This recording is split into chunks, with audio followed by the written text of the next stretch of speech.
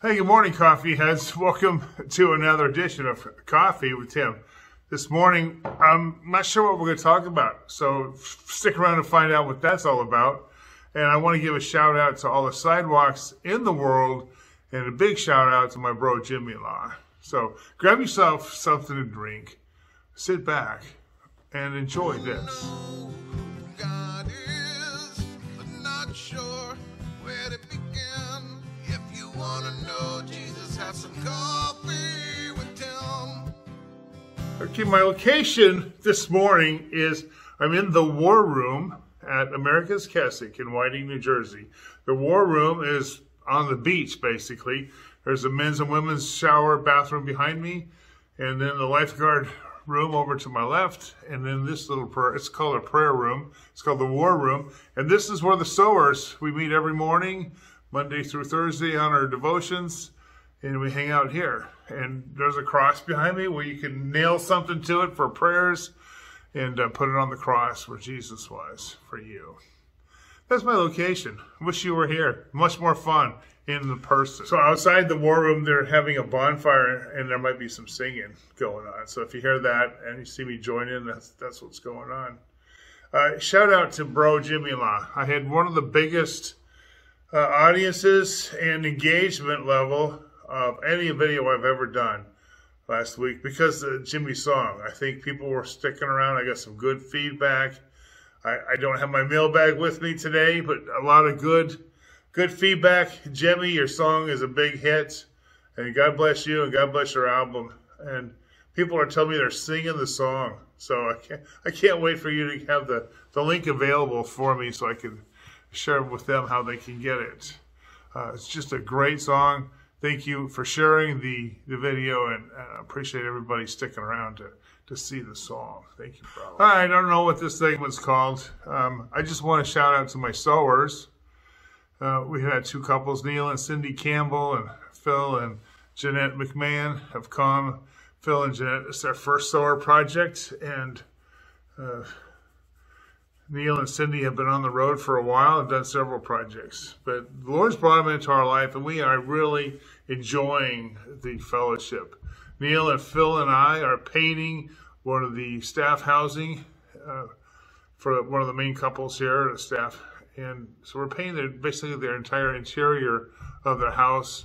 Neil is much more proficient in painting, and so he is concentrating on doing the kitchen cabinetry. We're going to repaint most of the kitchen cabinets.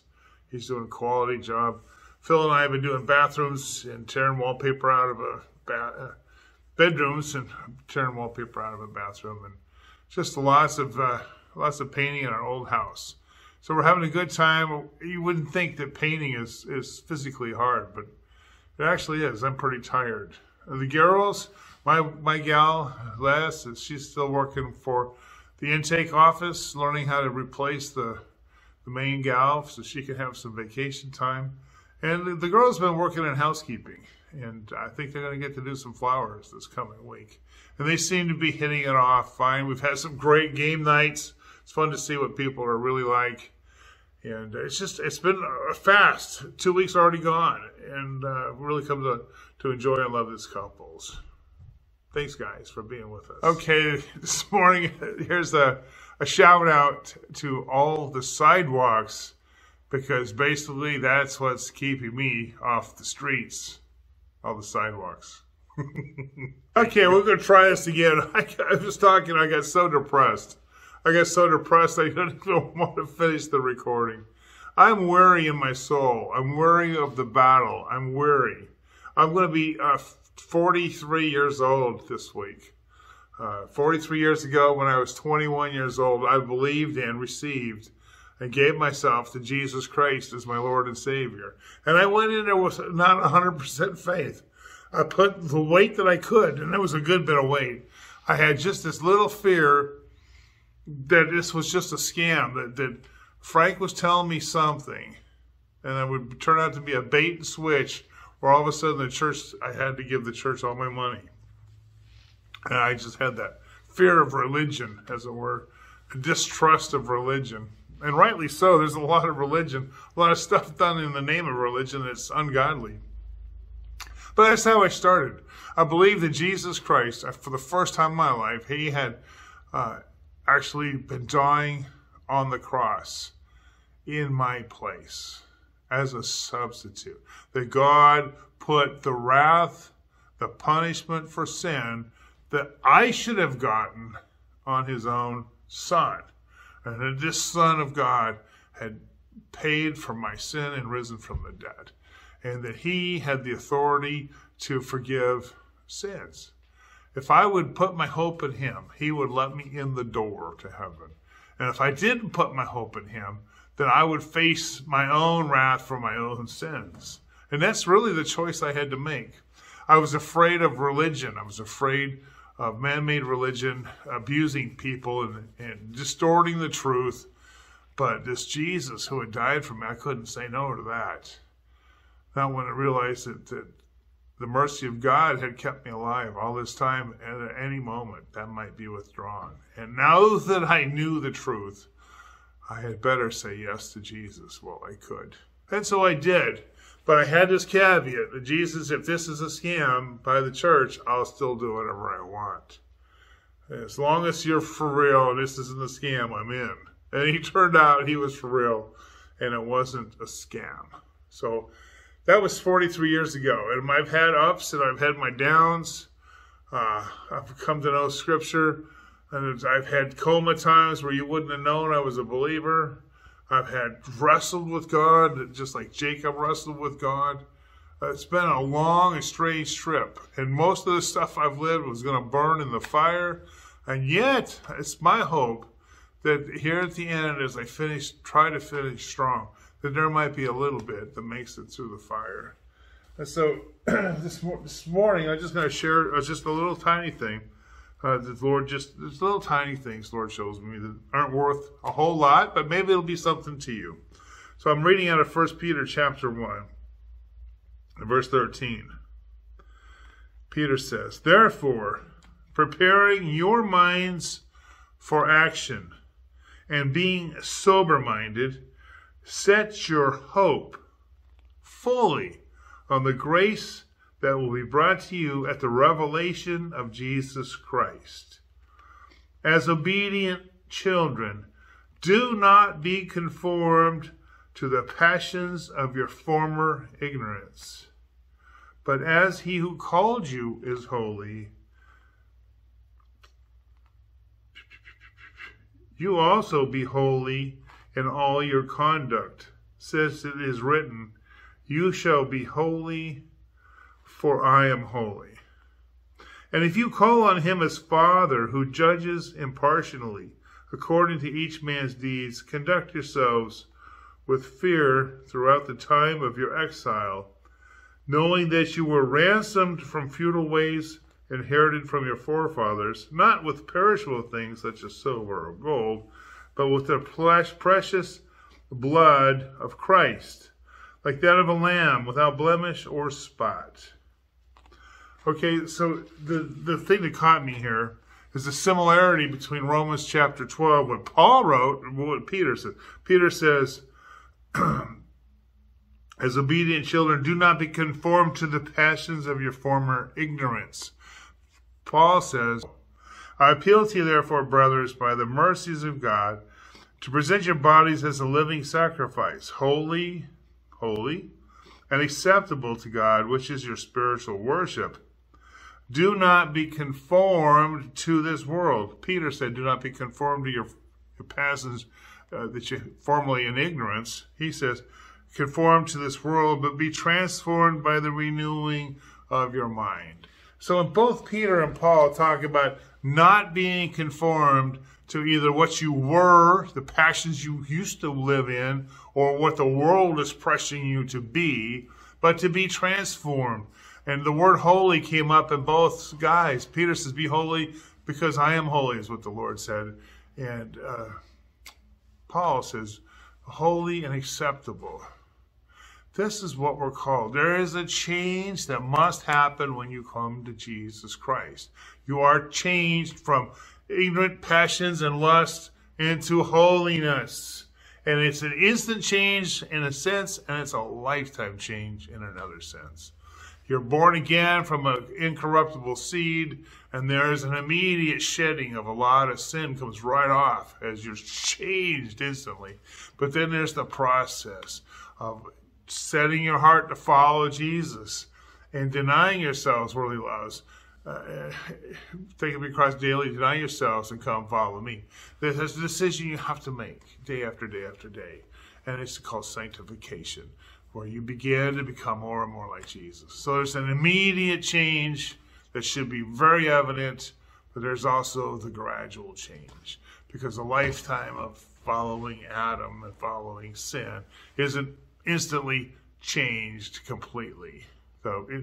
And there's pressure from the world. There's pressure from your own body. I didn't know there was an enemy in the camp. That was my own body, my own lust of the old man that wanted me to be what I used to be. Pressure to conform versus the suffering of following Jesus. I have chosen the narrow road. Lord, you gave me such an easy load. I looked at the cross and I see your love. That's a Resurrection Band song. Okay. Anyway, that's the deal. I'm still following Jesus, and I have a long way to go. I'm worried for the struggle. I'm worried for the way the world is against us so bad. The darkness is transformed, where they say good is evil and evil is good, or somehow the people that have twisted the definition of the sexuality that God gave them, were created by God in his image, male and female, he created them. It's a very clear binary sexuality that God has created for a purpose of procreation within the context of marriage. And anything outside of that is a beginning of a perversion. And they have perverted so badly that they no longer accept any form of guilt. In fact, if you will say against them, then you are a hater. You are a hater. If you stand up for God's revealed, and you don't have to read scripture. Anybody can look at biology and say that man was created for woman and woman for man, and there's a thing there. Anything else is perverted. A biologist could see that if they're unbiased. You don't even have to have a Bible to see that. And yet they have turned it around to the point where if you stand up for God, then you're a hater. And that's completely wrong. Completely wrong. So I'm tired of the fight. I'm tired of how bad the world has gotten to where the good guys are the bad guys now, and it's just twisted. It's just twisted. And the prayer that I have been praying, thy kingdom come, thy will be done on earth as it is in heaven. The amazing grace and patience of God. There is Jesus on the cross. The people who put him there, the soldiers who drove in the nails right there, casting lots for his own clothing. The Pharisees mocking him to his face as he's hanging there in agony. Father, forgive them, for they know not what they do. These people who are living this way, they should know what they're doing. But Jesus says, forgive them, for they know not what they do. The consequences, if they fail to find that repentant place and they wake up, oh my God, what am I doing? Oh, Jesus died for me so I could be forgiven.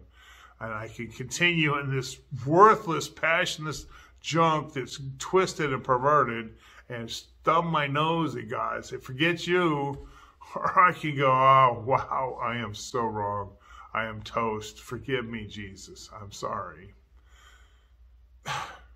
And he's waiting. He's waiting. He's holding his peace.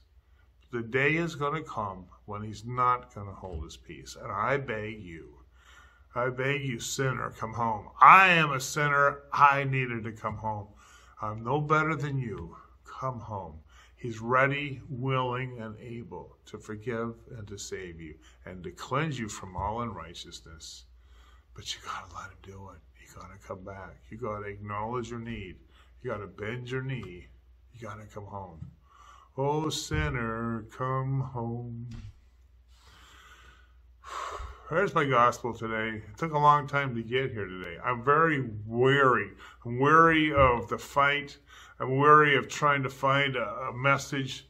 Lord God, I want you to fill me up so much with the clarity of the message and with a passion, with a zeal that it comes right through the screen and grabs people by your spirit of how much you love and how true you are and the truth of your word.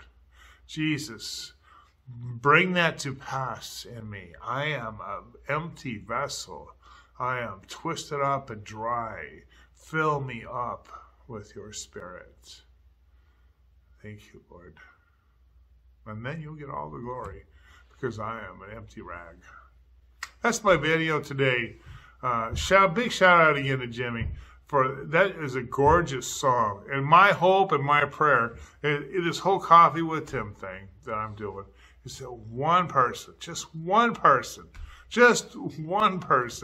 comes to know Jesus and has their life changed because of their interaction with something I said, with the Spirit of God, made the Word of God active in their heart and convicted them of their sin, of their need for righteousness and of the coming judgment. And they receive Jesus Christ. For one person, then all these videos will have been worth it. So I hope that when you do, whoever you are, when you come to Jesus, start following him for real and let me know. Thank you. So I can praise my Father for using this Coffee with Tim. Thank you all. Father God, I just thank you for the people outside singing worship songs at the bonfire. I thank you for America's Keswick, where there's always things happening, where I have God moments just about every working day, interaction with somebody, where you bless me or you let me bless somebody else. This is a great place to be. I thank you for Neil and Cindy, my fellow sowers. I thank you for Philip and Jeanette, my fellow sowers, for how you're knitting us together and building us up, and for the privilege, Father, of serving you. I pray, Father God, for my listeners. Lord, as much as they pray for me, I pray that this would be a mirror and you would double back upon their own heads the blessing with which they have blessed me. I thank you for each one, Lord. I thank you for each one. And I pray that you would grow their faith and establish them. I pray, Father God, that they would have a passion and a zeal to serve you and do good works. I pray, Father God, that you would embolden them to identify themselves publicly as a believer and a follower of Jesus Christ. I pray, Father God, that their lives would be clean and pure and bring no discredit to the gospel, that there would be a purity of life and a purity of hearts and a purity of faith. Thank you, Lord. You're so good to me. All right, coffee heads, homies, sowers, Kessicks, church friends, love you guys. Appreciate so much your prayers, And Lord willing, if he doesn't come this week, and I get to be here on the planet, and he gives me a message and I don't give up, Lord willing, we'll see you next week. And that is all, folks.